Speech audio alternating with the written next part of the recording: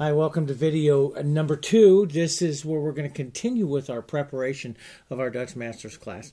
And what we've done so far, just to quickly recap, is we've taken our panel, or if you have a canvas, and we've prepped it according to the instructions. We used the last layer of it, though, just some plain titanium white, so that we put on what is called this absorptive ground. The ground is what the artist would use to prepare their surface, and they wanted a ground that was a little bit absorptive, but not so much that it would pull all of their binder or their glue out of their paint. So just finishing off with one coat of titanium white, or if you need to, 2 is fine, but 1 or 2 coats is preferable. And just getting a nice kind of smooth surface, kind of filling in the surface. And that's what I have here. It's dried really, really well. I let this dry. Actually, I let this dry just for a couple of days because we're taking our time with this painting.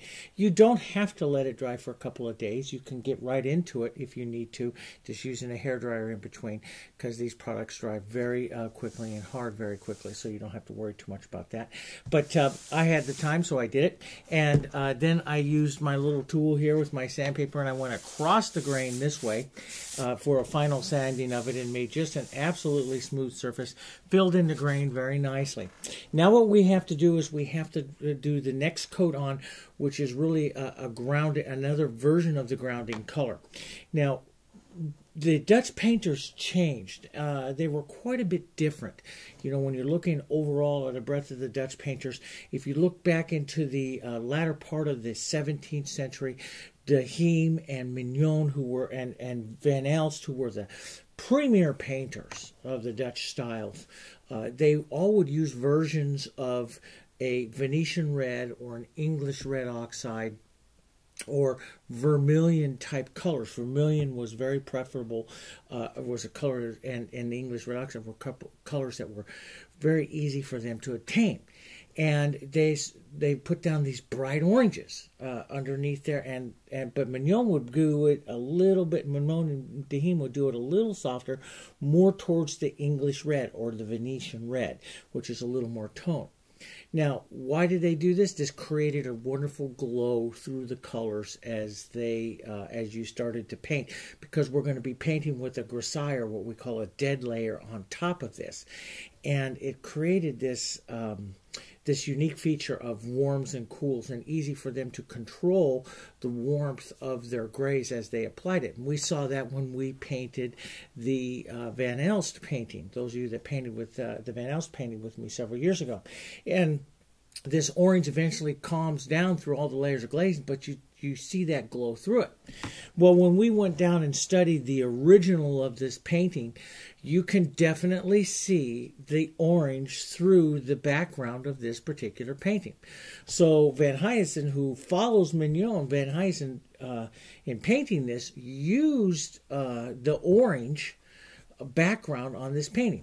Now, he was about 32, 33 years old when he painted this. This is before he changed completely to what you see behind me, the techniques that we did behind me that he became known for. As a matter of fact, his first real big change comes 2 years after he did this particular painting. He really changes and starts to switch over to do the reddish, what's called the reddish umber technique underneath.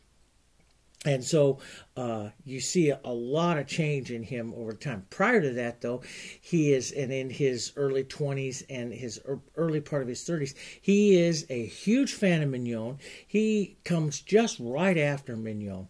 And so he follows all the Mignon techniques, the Mignon and the De Heem techniques, the traditional Dutch masters techniques. So that's, and on this painting, you can clearly see on this painting in the original, because of some of the faded layers, you see this orange background, this English red oxide orange glow underneath the colors, and then you see the gray grisaille on several colors that have been fugitive. So we know just by studying the original, this is what he has done on this painting. And we know through some of the books of Van Heysen's books that in the early part of his career, he followed Mignon completely. So What does all that mean? That means our next coat is to put down some of our English red oxide color.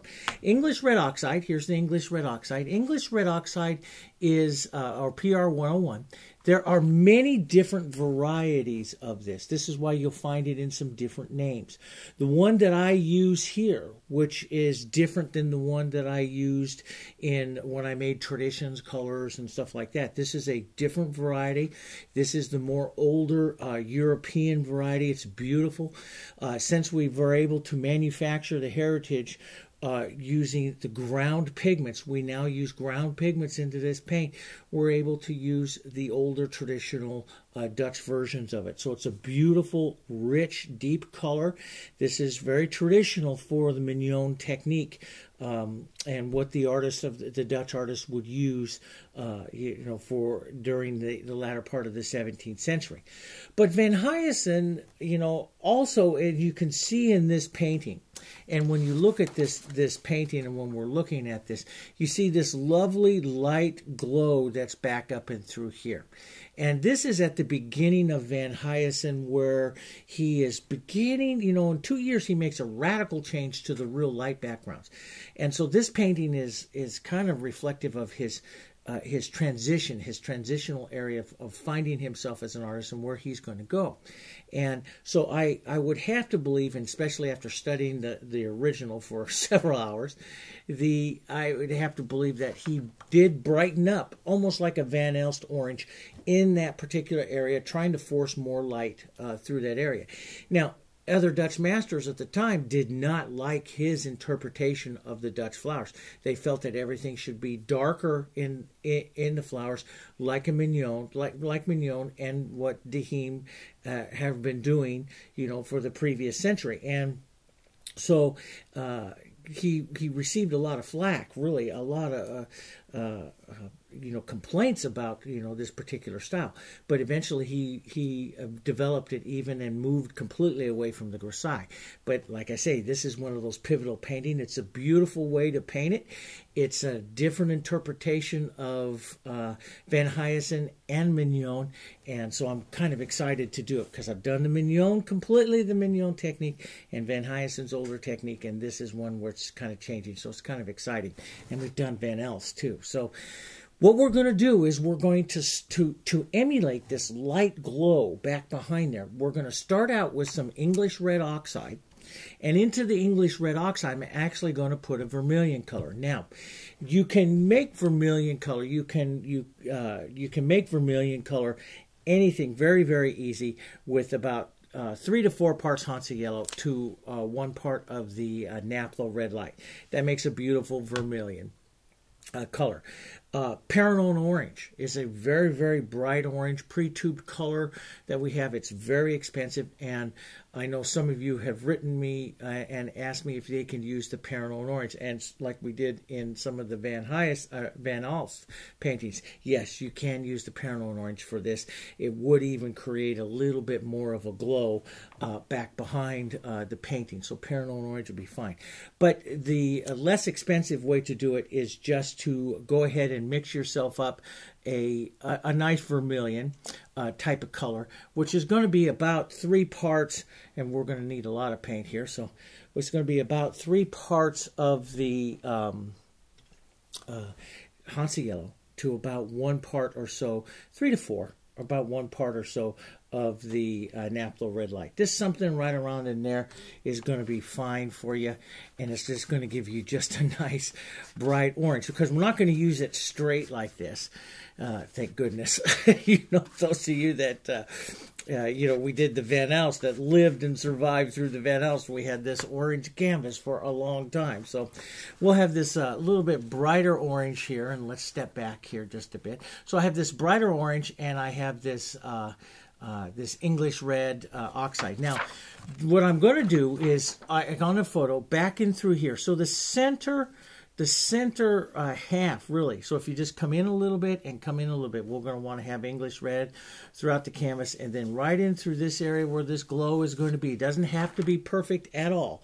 Right in through that area there, we just want to brighten it up with some orange. It does not have to be perfect because, like I say, the majority of the time they, you know, in the early part of the painting, they would use just pure English red oxide. So generally what we're going to have is we're going to have our English red oxide out here. Now you can use a very soft brush, and you can see this beautiful English red oxide. Beautiful, rich color. Beautiful color. I love that color. It does have a lot of power and a lot of glow behind it too. And so it works very nice. Now, what I'm going to do is I'm going to be doing this several coats. I'm just going to, you can start out by giving the whole thing a coat of English red oxide and then just push some orange, just model some orange in through the center. Or you can do them both at the same time. I would rather you put on 2 or 3 very thin coats than to get one coat and get texture on. We got this beautiful smooth ground now. We want to preserve that. So I'm going to be thinning my paints with water. Now you can use a soft brush like this, which is beautiful. This is the preferred way. You can also, though, you know, these brushes are expensive. You can also use like a tile setter sponge like what I use here, and you can get these in your home store in the tile department. There's a tile setter sponge, and you just put a little water in it. Okay, I'm just going to put a little water in it, and I'm going to just tap into some of my English red oxide here. You can see this lovely coat here, and I'm going to put it on a little bit thin, just model it like this. Okay, when you reach the let's step back just a little bit more. Okay, the top part of the canvas, which this is huge up and through here, this will be all the English red oxide up here. When you're down into the center area, though, I want you to start touching into and brightening up with a little bit of this orange. And you'll see there's not too much of a value difference between them, but you will see a little bit of a glow difference between the two. So I will go from darker English red oxide up here, and just through the center area down through here, I'm going to allow this to get a little bit more of a glow to that. So come down, you know, about a third, or at least a quarter and a quarter, and then the whole half center section here of this painting should be a little bit more glowy, but basically right into this area where you're going to have, when you look at the photo, where you're going to have this lovely through light that he's going to have here. I'm going to brighten that up so that'll make it, that through light will have a little bit more of a glow, and we'll get that from either the Paranol Orange or the Vermilion. Okay, so we'll start out with putting on some of the English red oxide. We're going to do this a couple times. We want this to be, eventually we want this to be opaque, so it's going to take us a couple of coats through when I thin it out with water like this. English red oxide around like that, and then some of this lovely orange and stuff here into the center, and just work the two colors together. Try not to have a harsh dividing line with it, which you won't get it because these two mix together very, very well. Just kind of you know, sponge blend them there together. Okay, we'll get both coats on, then we'll get them well dry, and I'll be back. Okay, while that's sitting over there drying, what we'll do is we'll talk just a second about the pattern. Now, the pattern, when you print it off, will come in a number of pages here. As a matter of fact, I'm using the middle size one, which has gone up to 34, like I said, because that's the size of this one, and I'm going to put the two of them together. The pattern will print off, and I believe like the smaller one is 9 pages, this one's 16 pages, and so the 9 pages would be the pattern pages. When you put them out, they'll go 1, 2, 3, and then 4, 5, 6, 7, 8, 9. This one with the 16 is going to go 1, 2, 3, 4, so it's 4 by 4, and the other one is 3 by 3. So you take the first top page that's up here like that. It has just a little corner of it, and then here's the second page of it, which will go here. Now it'll line up top and bottom. You just have to move these over until they line up here. So you might want to take a pair of scissors or something and just cut off the excess that's going to be right here, and then so that one will go there. Then your next page that will go here, you'll see where the leaves are going to go overlap, so that one will go right into that position there, and then the following one will go over there. It's a very large pattern. Tape it all together, okay? Tape it really good on the overlaps, tape it all together, and get your pattern. So the next one, they overlap about 1 inch or so each time. So this one, the last one, will go over here on this side. Then the next one starts back down here again. We'll start right down here, And so they go 4 and 4. So if you keep them in order as they print off this way, then you can just lay them out like this. 1, 2, 3, 4, or 1, 2, 3, and then 3 and 3, and the patterns all line up like this, and then tape it all together. Okay, so get that all taped together. We'll come back and I'll show you a little bit about the plastic, how I go about transferring it. Okay, let's tape up our pattern. Okay, welcome back. I got that all kind of taped together. This is a big pattern. It's a very big pattern. So hopefully you have a pretty good sized table that you can put it out on. So I taped it all together and I left the overlaps. They overlap. And, one thing, a word is, you can, to help you register all of this, all the pages are tiled. So they're all, they should, if you line them all up page-wise with the lines, you can, you'll keep the registration. It's easy to put together. Some of my students will go over to their big window and start taping it up on the outside, tape it to a window. You can clearly see through the window, the glass, especially on a sunny day, and then you just peel it off after you've taped it up, but you tape it up in tape position.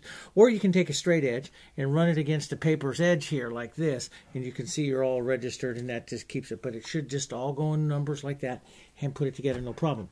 The next step is to transfer. Now, some people like to use the tracing paper and stuff, and that's fine. I like to, on a painting like this, that we're going to put the pattern on multiple times. Because we're going to be working from the back to the front. We're going to put some of these elements on 3, 4, 5 times. And this is the first grisaille pattern. It doesn't have all the detail in it that the that the pattern's going to have here. So some of these areas that you see down in here, we're going to be having more things coming on those as we work in each of those areas with the final details of the grisaille. So we'll be putting this pattern on several times. So because of that, I like to use a plastic film. And I have all different kinds of it. This is a kind of a film here that I get. It's a 3mm film that I get at the local art store. It is kind of expensive for a large roll of film like this. As a matter of fact, I have it set over here. Let me grab it real quick. It's a big roll that's like this, and it's very expensive. And but you can get it in this 3-foot roll like this, which covers this painting really, really nice. That's one way to do it. It's an expensive route to do it, but it is a way to do it. The other way to do it is you go to any of your local craft stores that sell floral supplies. And I love this film, too. As a matter of fact, this is a great, great way to do this. And you can store the pattern back again. Just roll it right back up. When it's done, roll it right back up over this roll. A roll that's like this is floral cellophane. This is called floral cellophane. And it's thin, and I like it, but it is very, very tough, and it won't tear or anything like that. It's very tough, and it lays out just really nice and flat right over the surface, so you can take off your pattern really easy. You can position it, and you can put it back on really easy.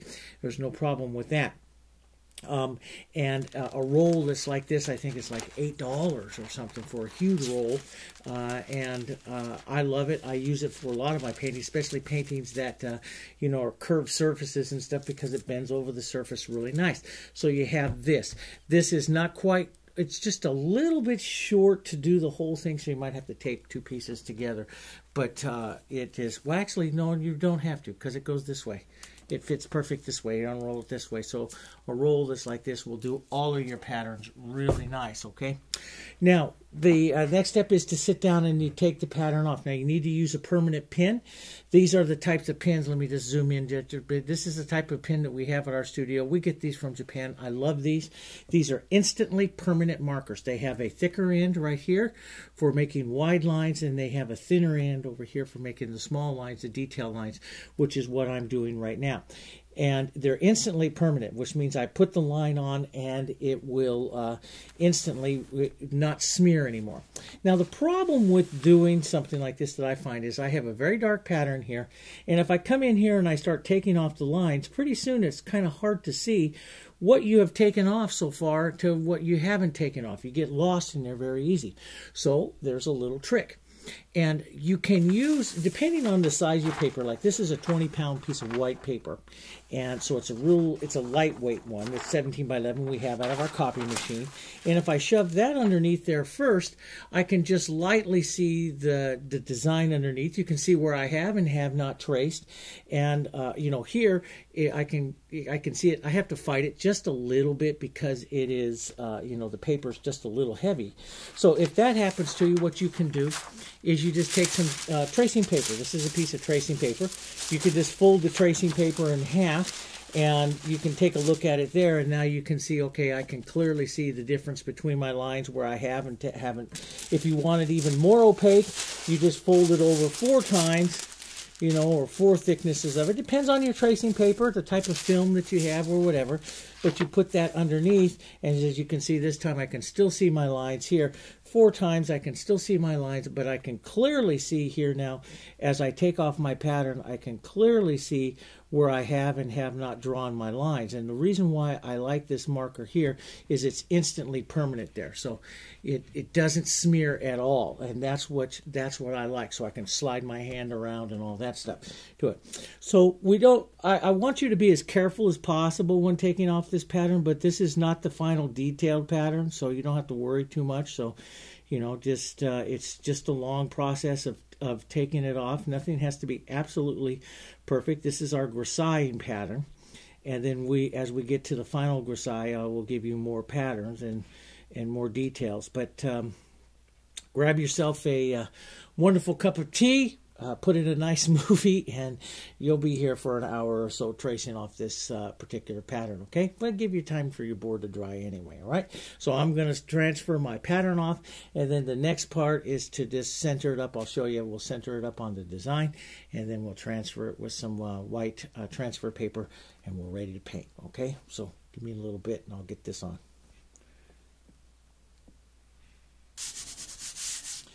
Okay, I got that traced off, and I got this beautiful orange color. And as you can see, it's just, maybe depending on your monitor, it's a little bit brighter up in this area. This is that nice vermilion color, vermilion, and the English red oxide are just a value or so different. So don't look for a light and dark difference. Look for a brightness difference. So you can see like up here in the corner. And see, I didn't worry about getting this exactly smoothed off. That's all going to be taken care of. But there's an area of really bright, and then there's an area of tone. So I come down and then let it start to get bright in this area where we're going to be putting that light through. Okay. Now the next thing is to reach down here and grab my my pattern and set that out. Now, what you want to do is you want to center, depending on your board and everything, you want to just center it up. You know, you have a top little flower up here at the top. That's what you want to make sure that you measure down from that. And then you want to make sure that you measure from the bottom of your plinth here. Now, I also like to leave just a little bit more room there at the bottom, just because we're going to put some shadow to that plinth down there, the tabletop there, the plinth at the bottom. But just a little bit and it's fine. But this board fits this pattern just absolutely perfect. And then center it up from side to side. One of the farthest reaching things that we have out here right now is the tip of this tulip. And then over on this side, down over here by the grapes and this little flower that's here. Now what I do, so I center this, I kind of center it up, the idea of where that's going to be, and then put a little, I took a chalk pencil and put a little mark underneath the pattern here about right where the bottom of that plinth will be. And then what I did was I measured up, and on this one it just happened to be about 1 5/8 inches or so. I measured up, and then I drew a straight line all the way across here like this. And what that does is that's going to give me a nice reference line to make sure that the bottom of my plinth now, I will put that bottom of the plinth right on that line. And then I know that my table line and everything is going to be parallel with the actual frame of the painting here. So I'll drop that down. I'll move this over and center this back up. The table will be a little short over here and some grapes. We're going to fade this all the way over here, so we have some more stuff to be painting over there.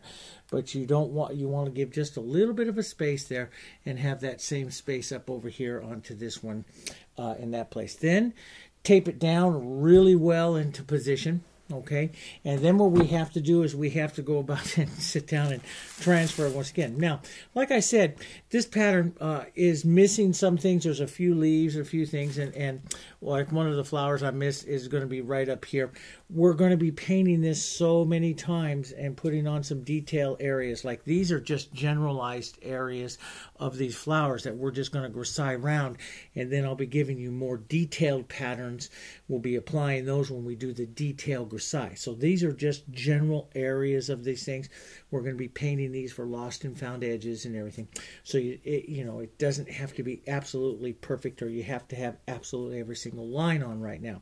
Matter of fact, this pattern that I'm giving you has a lot more lines than I generally give, because I usually work from the back to front. But I find that students feel a little bit better when they see a little bit more of the pattern on, and they don't worry about it. Plus, we'll use this for some referencing later. But anyway, we're going to need to transfer it. Now, what I'm going to do, because this surface is slightly dark, I'm going to be using the light paper here, and which we need to do. So you tape it down really well in position.